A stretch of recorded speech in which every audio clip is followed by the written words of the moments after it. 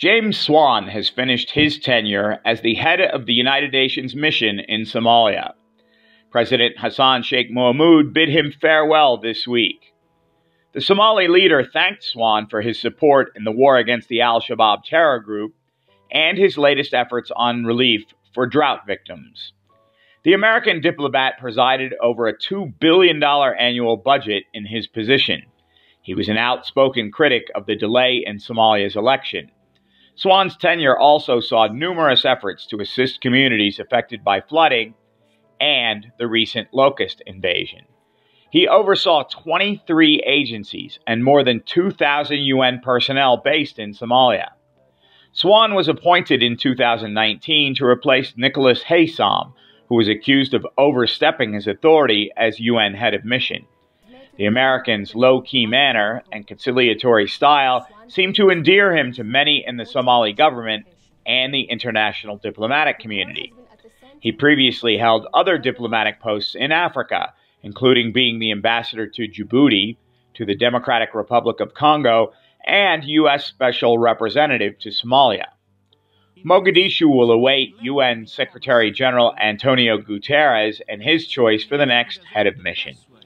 This is an important decision that should be taken with a thorough examination.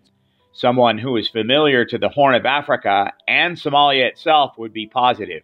It is not an easy country to get to know, and the challenges it is facing are grave. But it also needs to be someone who has been politically neutral so as not to create controversy.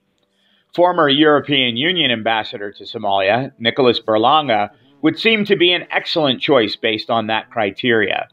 He recently wrote a book about his experiences in Somalia called Mogadiscio.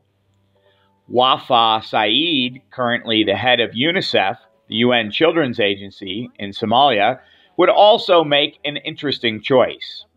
The United Nations has been keen on pushing women's involvement in government, but the latest election left the legislature far short of the 30% female inclusion pledged.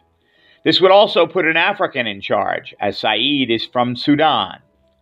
Others who might be considered include Adam Abdelmoula, currently the Deputy Special Representative of the Secretary General, Etienne Peterschmidt, the UN Food and Agriculture Organization leader in the country, Christina Svensson, the World Bank Coordinator for Somalia, former Turkish Ambassador Dr. Olgan Baykar. ADN TV will continue to report on diplomatic developments affecting Somalia.